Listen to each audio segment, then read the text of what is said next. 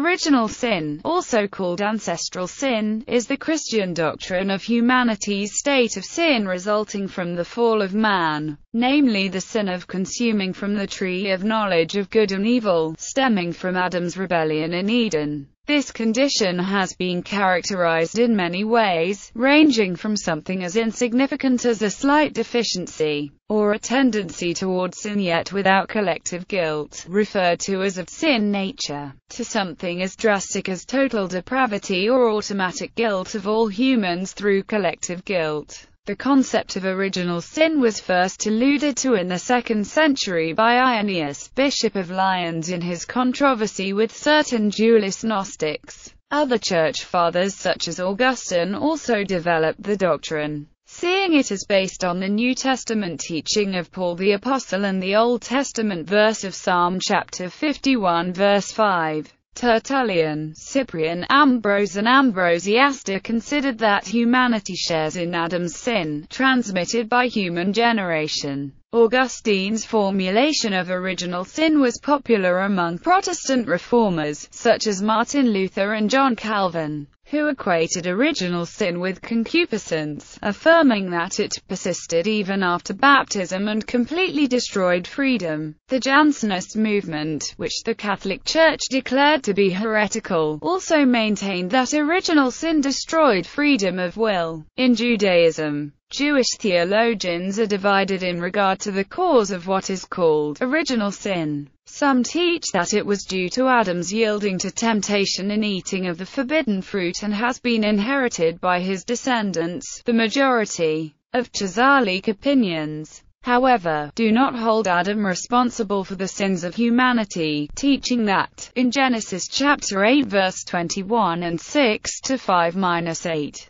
God recognized that Adam did not willfully sin. However, Adam is recognized by some as having brought death into the world by his disobedience. Because of his sin, his descendants will live a mortal life, which will end in death of their bodies. The doctrine of inherited sin is not found in most of mainstream Judaism, although some in Orthodox Judaism place blame on Adam for overall corruption of the world. And though there were some Jewish teachers in Talmudist times who believed that death was a punishment brought upon humanity on account of Adam's sin, that is not the dominant view in most of Judaism today. Modern Judaism generally teaches that humans are born sin-free and untainted, and choose to sin later and bring suffering to themselves. The concept of inherited sin is also not found in any real form in Islam. Some interpretations of original sin are rejected by other Christian theologies. History of the doctrine. The formalized doctrine of original sin was first developed in the 2nd century by Irenaeus, the Bishop of Lyons, in his struggle against Gnosticism. Irenaeus contrasted their doctrine with the view that the fall was a step in the wrong direction by Adam, with whom, Irenaeus believed, his descendants had some solidarity or identity. Irenaeus believed that Adam's sin had grave consequences for humanity, that it is the source of human sinfulness, mortality and enslavement to sin, and that all human beings participate in his sin and share his guilt. The Greek fathers emphasized the cosmic dimension of the fall, namely that since Adam human beings are born into a fallen world,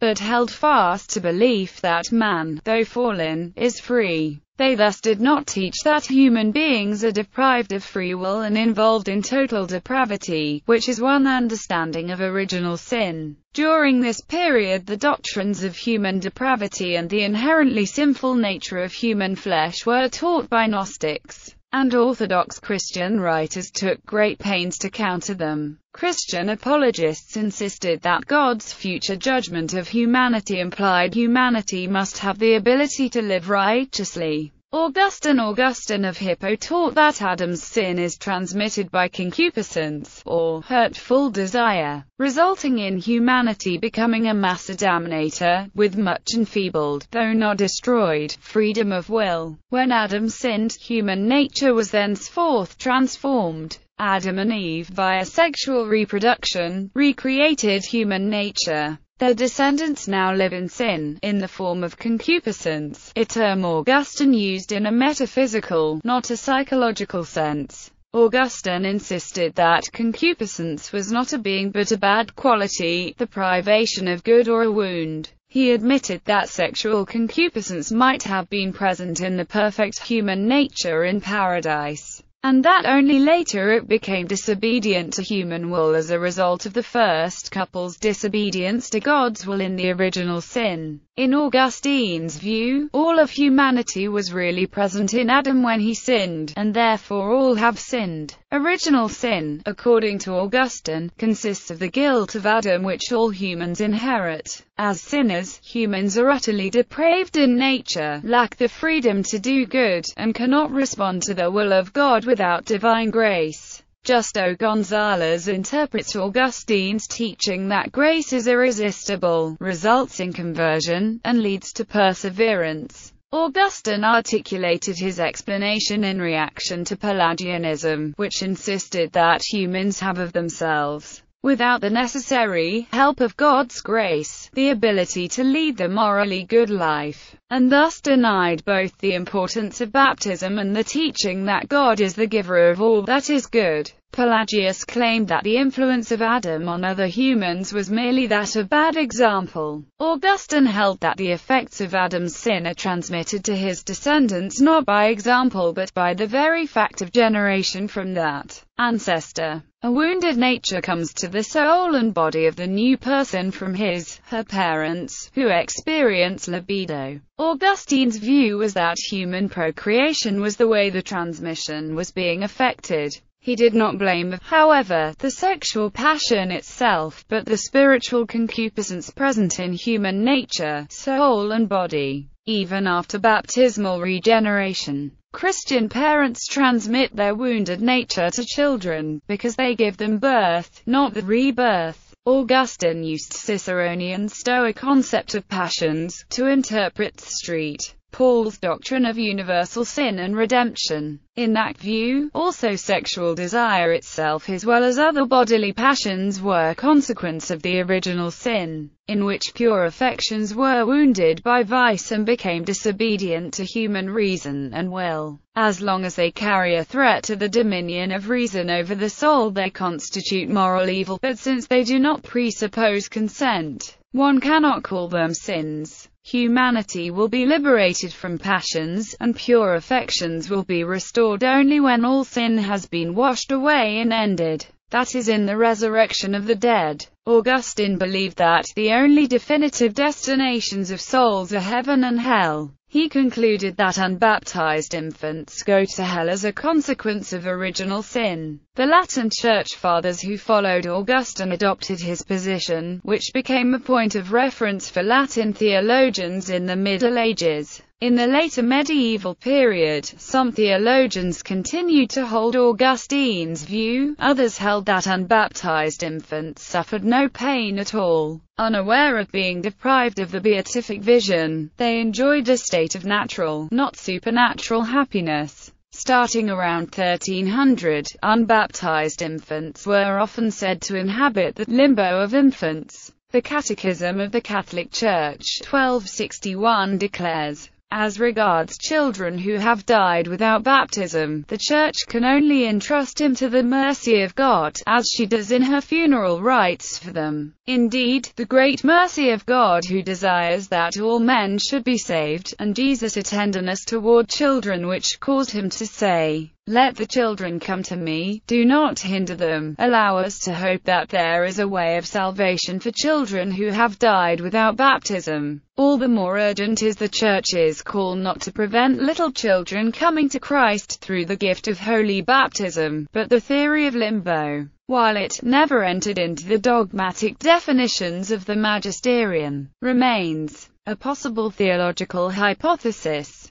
Cassian in the work Sir John Cassian, Conference 13, recounts how the wise monk Chaeremon, of whom he is writing, responded to puzzlement caused by his own statement that man, even though he strive with all his might for a good result, yet cannot become master of what is good unless he has acquired it simply by the gift of divine bounty and not by the efforts of his own toil. In Chapter 11, Cassian presents Cheremon as speaking of the cases of Paul the persecutor and Matthew the publican as difficulties for those who say, the beginning of free will is in our own power, and the cases of Zacchaeus and the good thief on the cross as difficulties for those who say, the beginning of our free will is always due to the inspiration of the grace of God, and as concluding, these two then, viz., the grace of God and free will, seem opposed to each other, but really are in harmony, and we gather from the system of goodness that we ought to have both alike, lest if we withdraw one of them from man, we may seem to have broken the rule of the Church's faith. For when God sees us inclined to will what is good, he meets, guides, and strengthens us. For, at the voice of thy cry, as soon as he shall hear, he will answer thee, and call upon me, he says, in the day of tribulation, and I will deliver thee, and thou shalt glorify me. And again, if he finds that we are unwilling or have grown cold, he stirs our hearts with salutary exhortations, by which a good will is either renewed or formed in us. Cassian did not accept the idea of total depravity, on which Martin Luther was to insist. He taught that human nature is fallen or depraved, but not totally. Augustine Cassidy states that, at the same time, Cassian boldly asserts that God's grace, not human free will, is responsible for everything which pertains to salvation, even faith. Cassian pointed out that people still have moral freedom and one has the option to choose to follow God. Colin Louaved says that, according to Cassian, there are cases where the soul makes the first little turn, but in Cassian's view, according to Cassidy, any sparks of goodwill that may exist, not directly caused by God, are totally inadequate, and only direct divine intervention ensures spiritual progress. And Lauren Pristas says that, for Cassian, salvation is, from beginning to end, the effect of God's grace. Church reaction opposition to Augustine's ideas about original sin, which he had developed in reaction to Pelagianism, arose rapidly. After a long and bitter struggle, the general principles of Augustine's teaching were confirmed within Western Christianity by many councils, especially the Second Council of Orange in 529. However, while the Church condemned Pelagius, it did not endorse Augustine entirely, and, while Augustine's authority was accepted, he was interpreted in the light of writers such as Cassian. Some of the followers of Augustine identified original sin with concupiscence in the psychological sense, but this identification was challenged by the 11th century Saint Anselm of Canterbury,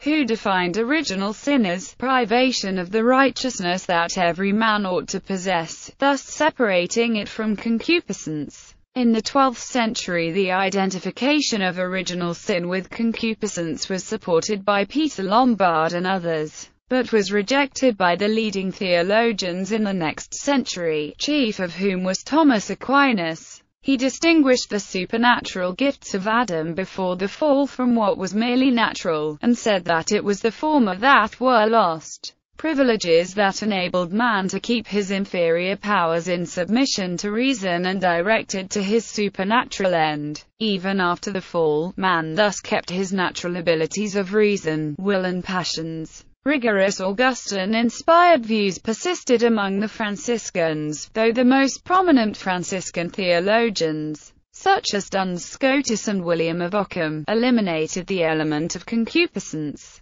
Protestant Reformation Martin Luther asserted that humans inherit Adamite guilt and are in a state of sin from the moment of conception. The second article in Lutheranism's Augsburg Confession presents its doctrine of original sin in summary form. It is also taught among us that since the fall of Adam, all men who are born according to the course of nature are conceived and born in sin. That is, all men are full of evil lust and inclinations from their mothers' wombs, and are unable by nature to have true fear of God and true faith in God. Moreover, this inborn sickness and hereditary sin is truly sin, and condemns to the eternal wrath of God all those who are not born again through baptism in the Holy Spirit. Rejected in this connection are the Pelagians and others who deny that original sin is sin, for they hold that natural man is made righteous by his own powers, thus disparaging the sufferings and merit of Christ. Luther, however, also agreed with the Roman Catholic doctrine of the Immaculate Conception by saying, Mary is full of grace, proclaimed to be entirely without sin. God's grace fills her with everything good and makes her devoid of all evil. God is with her, meaning that all she did or left undone is divine and the action of God in her. Moreover, God guarded and protected her from all that might be hurtful to her. Protestant reformer John Calvin developed a systematic theology of Augustinian Protestantism by interpretation of Augustine of Hippo's notion of original sin. Calvin believed that humans inherit Adamite guilt and are in a state of sin from the moment of conception. This inherently sinful nature results in a complete alienation from God and the total inability of humans to achieve reconciliation with God based on their own abilities. Not only do individuals inherit a sinful nature due to Adam's fall, but since he was the federal head and representative of the human race, all whom he represented inherit the guilt of his sin by imputation. Redemption by Jesus Christ is the only remedy. John Calvin defined original sin in his Institutes of the Christian Religion as follows. Original sin, therefore, seems to be a hereditary depravity and corruption of our nature, diffused into all parts of the soul, which first makes us liable to God's wrath, then also brings forth in us those works which Scripture calls works of the flesh, and that is properly what Paul often calls sin. The works that come forth from it, such as adulteries, fornications, thefts, hatreds, murders, carousings, he accordingly calls fruits of sin, although they are also commonly called sins in Scripture, and even by Paul himself. Council of Trent. The Council of Trent, while not pronouncing on points disputed among Catholic theologians, condemned the teaching that in baptism the whole of what belongs to the essence of sin is not taken away, but is only cancelled or not imputed, and declared the concupiscence that remains after baptism not truly and properly sin in the baptized, but only to be called sin in the sense that it is of sin and inclines to sin. In 1567, soon after the close of the Council of Trent, Pope Pius V went beyond Trent by sanctioning Aquinas's distinction between nature and supernature in Adam's state before the fall, condemned the identification of original sin with concupiscence, and approved the view that the unbaptized could have right use of will.